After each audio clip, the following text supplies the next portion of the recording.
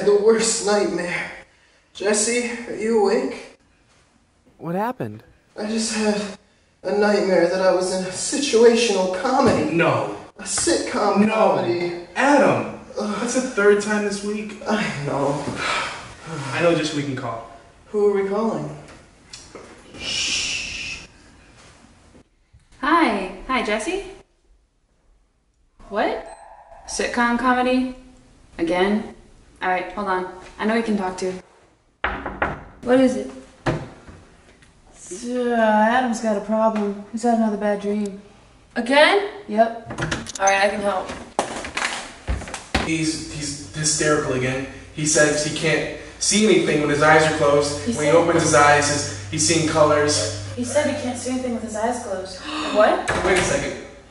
My phone has really bad reception and I'm almost out of data. Do you think we could like... Yeah, that's a good idea. Yeah, so it's just really bad. He's gone. I don't know. Yo, Adam. Hey, buddy. Hey. It was horrible. Just tell me about it. Wait a second, guys. If we're all here, then who's running the camera?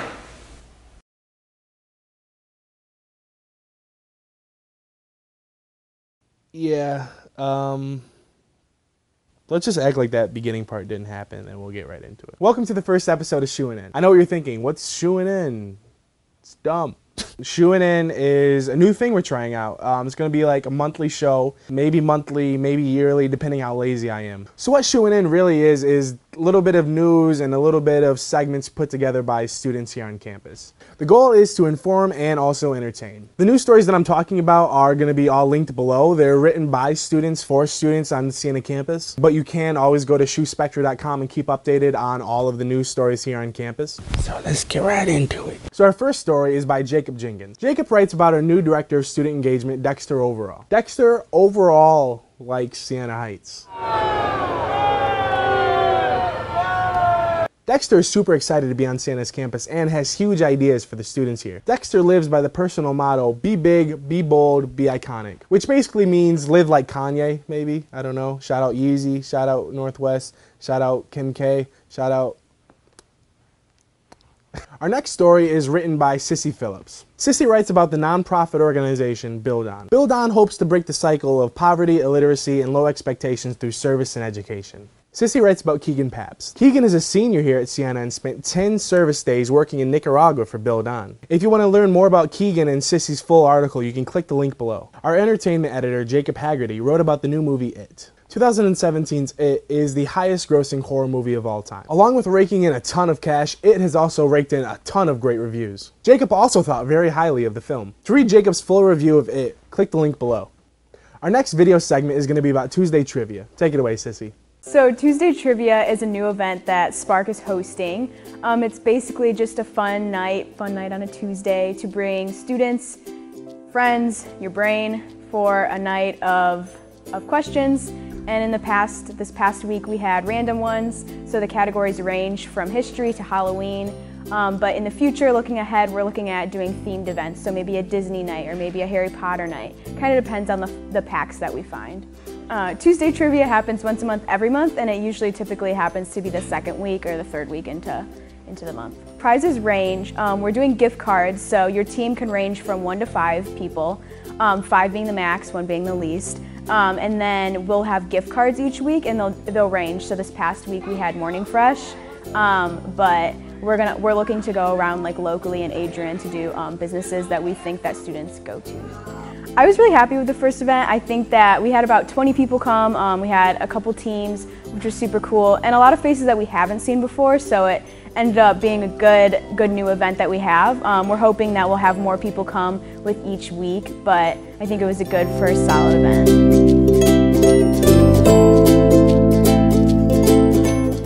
I'll have you guys know the first trivia Siena had, I won by myself. No, I had a team, but still, it was it was a team effort. But, you know, I asked them to go, so, you know, it's whatever. So I helped write this book, and I'm really narcissistic, so here's a video about it. I was a part of the dedication of the actual mural itself.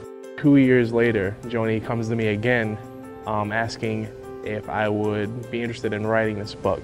It was really kind of random. Joni just found me in the halls of the art studio and I was complaining about not having money. Joni was like, oh my God, I have a job for you. And a couple weeks later, I started working on it. Anne and I worked on this book, her you know, organizing each page, me writing each page, and we're both collaborating on each, deciding what looks good, what looks best. It was a very, very tight timeline. I think they only had like 2 months to pull this book together. The quality is excellent, right? The storyline is great, and the fact it's in a printed form that can be shared, right, and reproduced, right, is essential. Joni was talking to me the other day about we might be doing 2 or 3 more. So I'm like, okay, I can do this. So yeah, I'm still really excited about it. The way that everyone came together for the mural and for the book based on the mural is just really a testament of Adrian's community and community in general, and how every piece of this puzzle is important. Every piece of this puzzle is vital to making the puzzle whole. This book is a great representation of that. I'm sure you guys have noticed the construction being done at the PAC. So the next piece is going to be about the due date and the whole process of making this PAC.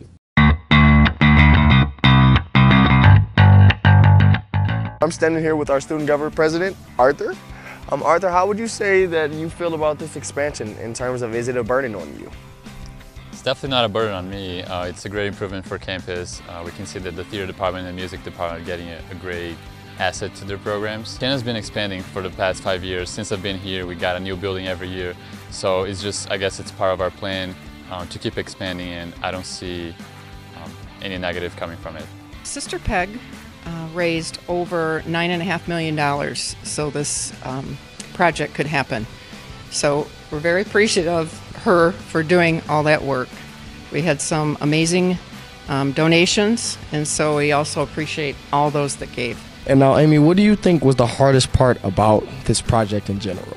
Well, I'm not sure about the construction side, but for us it was emptying the building, emptying classrooms, moving pianos, trying to find storage space for everything, trying to continue having classes with limited space. But people have been very helpful and cooperative, so we've pretty much, we think we have everything set for this semester, but it's a bit of a semester by semester project. So we're just starting to do course scheduling for winter semester, and so we'll see where we end up there. Okay. And Amy, do you know the expected date it is supposed to be finished and fully completed? Yes. We started, I really didn't do anything. They started in March, and it's a 2-phase project. So the second phase is supposed to begin February 2018.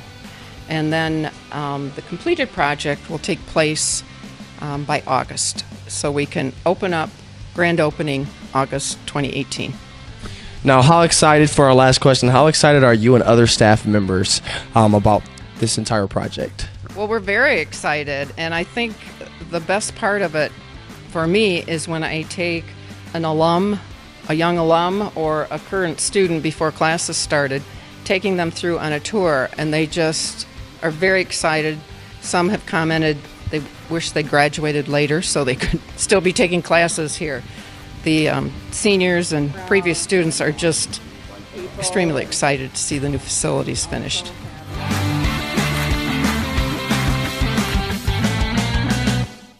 Next up, we have a very interesting and artistic piece for you guys. This was created by Austin Barnett and John Bucher, and no, I don't want to really explain it anymore. You guys can go ahead and check it out yourself.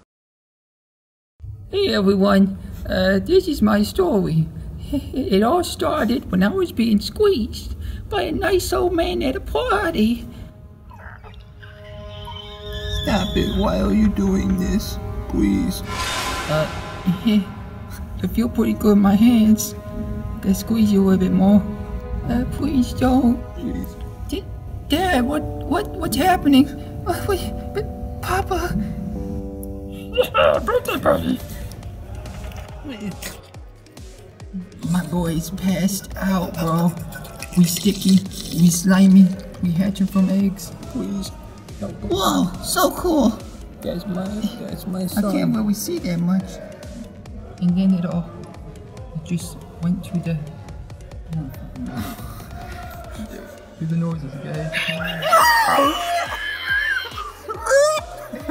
Party time! Party time!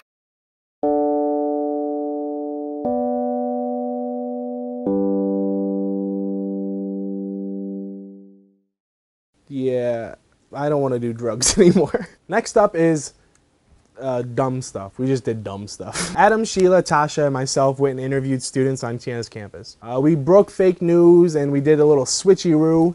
And what we got was something. So, Sam Lahuye, what is your favorite part about Sienna? See, my favorite part about Sienna is just like the small knit nature. It's you know, nice. You know everybody, and it's just easy to get around here.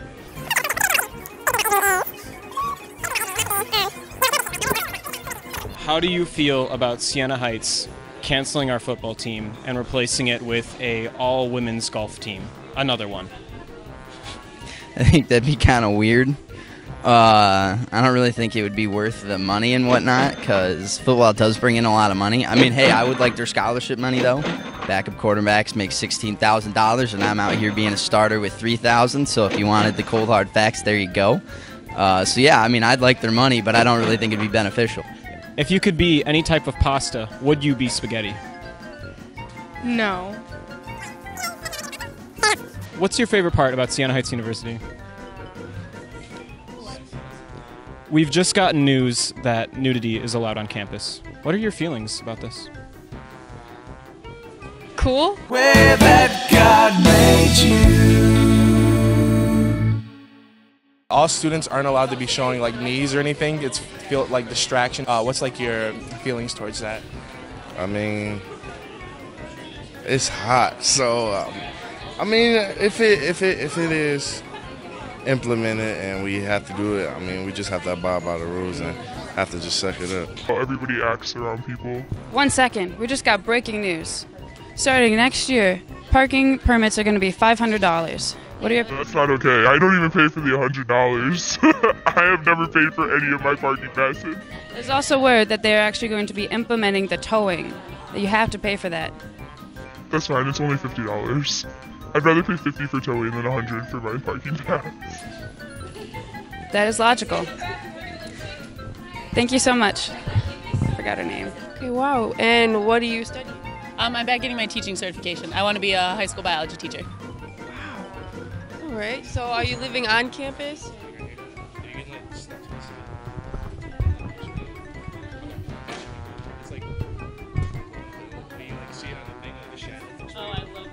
Anyways, have you ever felt the need to lie about your shoe size? No, never. Very confident? Very confident.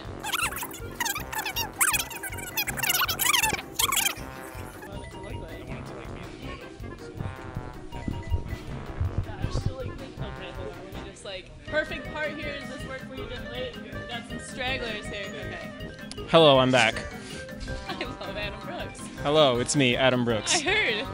So do you find with that kind of major, do you have a heavy or light course load depending on what days of the week?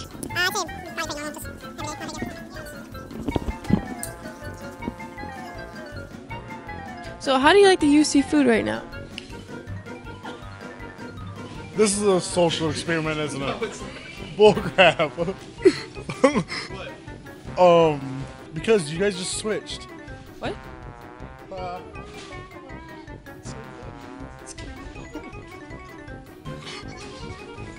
This is social. Thank you. Thank you. Thank you. I don't know what that meant. This is social.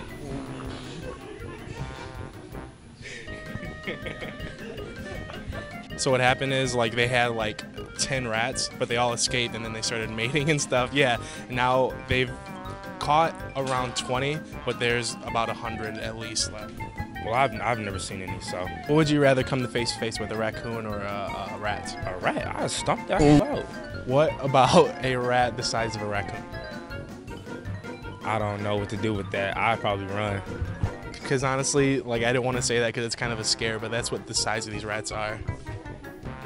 No, so it'd be like... Yeah, I've seen a raccoon. That's big. It's been a pleasure, Adam. You too, Sam. Zoom in on the handshake when you upload it. Yeah, I told you it was something. Next up, we're going to give updates on all the sports records up to this point. Sports. Sports. Sports. Sports. All right, next up we have Zach's Countdown, a segment that's going to hopefully appear every time. Hopefully not. I don't know. Take it away, Zach. Hi, I'm Zach Simon. Welcome to Zach's Countdown, the show where I, Zach, count things down. Today, we're doing the top 5 drinking fountains on campus. Mambo number 5.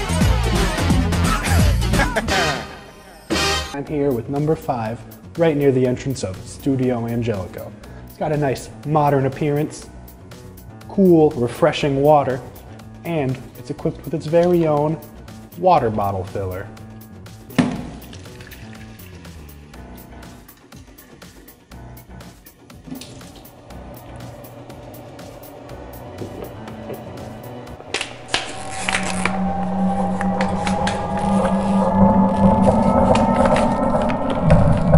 Mambo number 4.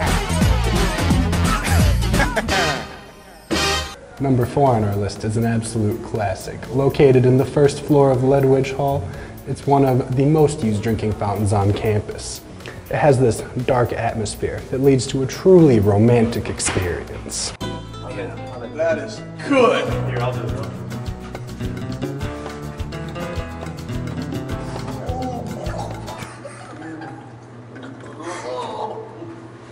Oh, good. Mambo number 3. Number 3 on my list is on the 3rd floor of Ledwidge, outside of room 395. It's pretty good.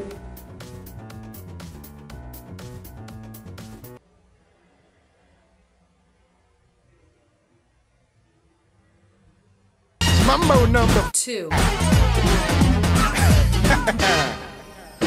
Number 2 on my list is this one, right here, in St. Joseph Hall, across from room number 109.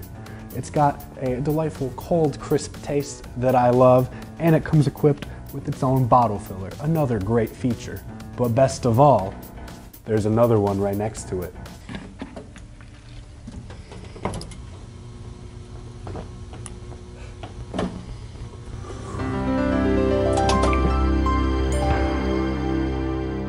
Mambo number 1.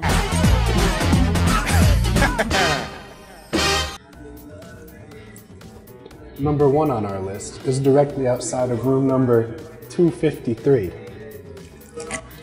It has a delicious, cold flavor that you can't find elsewhere.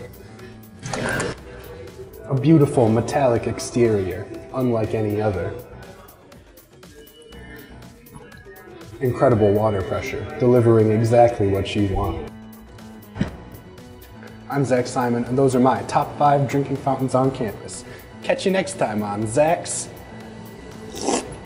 Countdown.